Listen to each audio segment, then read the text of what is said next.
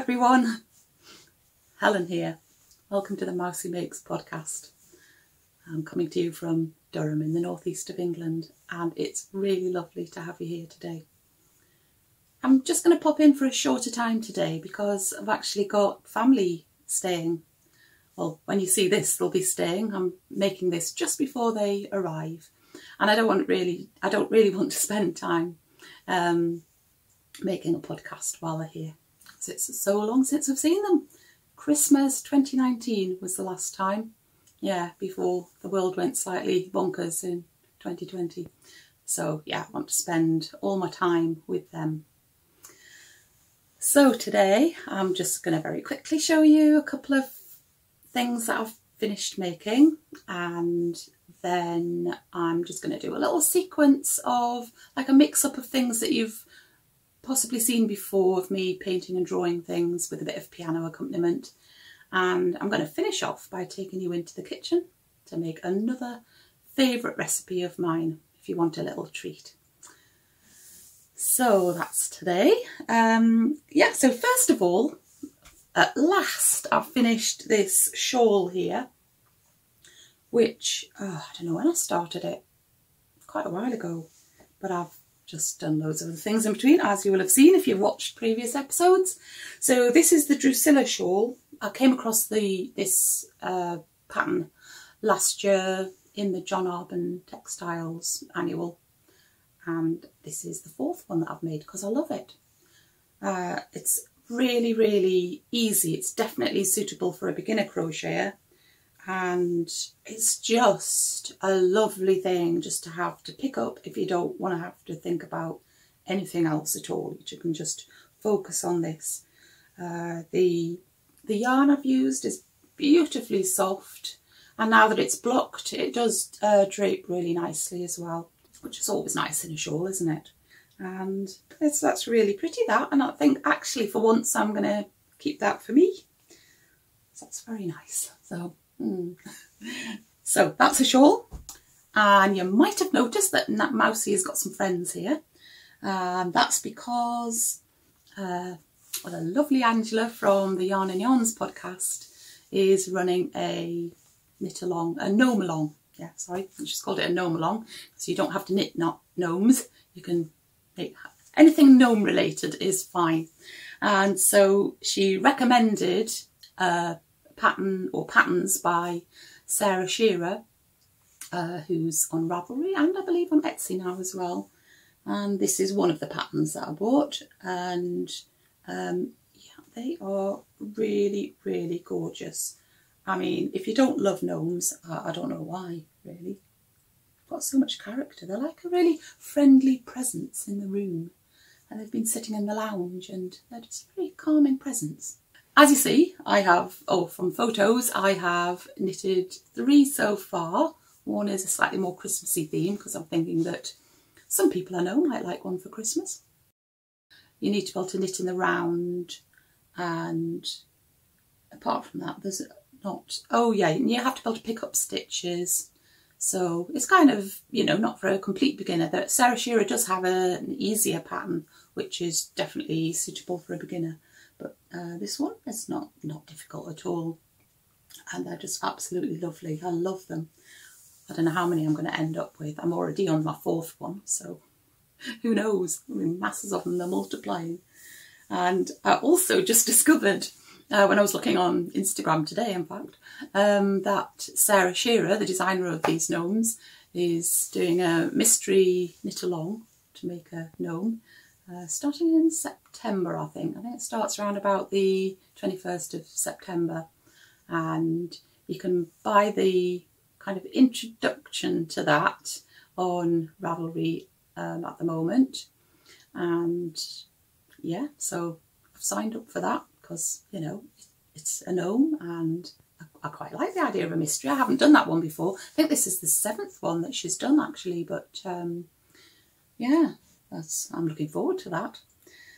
So those are my finished things that I'm going to show you today, and I am now just going to give you a little sequence of me peacefully painting and drawing, colouring, and with some piano in the background. And straight after that, I'm going to go into the kitchen to show you a recipe for butter tartlets. So they are one of my favourite little sweet treats, and I hope that you'll enjoy seeing how to make those, and you might even want to make them. So here we are. I'm going to pop in at the end to say goodbye, but otherwise enjoy a little bit of calm time painting and then in the kitchen.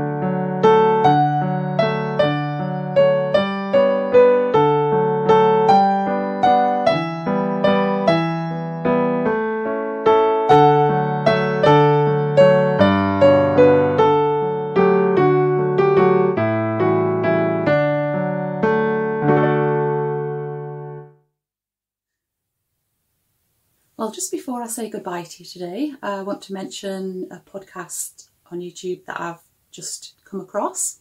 And that is a lovely lady who lives in Belgium called Mariam. She has a podcast called The Pianets. And like me, she's a piano teacher, so that's really nice. And straight away we had something in common. And it's a really lovely podcast if you fancy going over and having a look. But in her most recent one, she was chatting about an artist, now I think American, I might be wrong about that. You'll have to go and watch to find out a bit more. Anyway, an artist called Grandma Moses.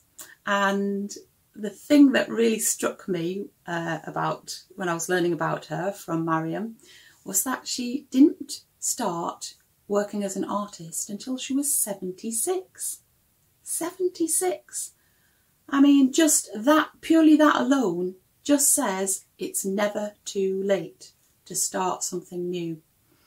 And if you would like to find out more about her, then do go and visit Mariam's podcast, because it is really very interesting. She shows you some of the paintings, which are beautiful. And I felt really, really inspired by that, because, you know, if you've watched previous episodes, I am just currently trying to bravely do some watercolour painting and to share my drawings and things that, you know, I've never really thought were very good before. And have this lovely YouTube and Instagram community who are being so encouraging. So, but the message I want you to take from that podcast of Mariam's is that it really is never too late to try something new and even become successful at it. So, you never know, I might become a famous artist. Well, maybe not, but anyway, the good thing is that you just try, you just have a go at things. Right then, I am going to say goodbye now. It's been lovely to have you here today, and I will be back next week. Maybe we'll be going on a few outings next week with because we'll be going places with the visitors, and yeah, I shall look forward to you joining me then. But for the moment, just take care of yourself, keep nice and busy, and I'll see you again soon. Okay then, bye.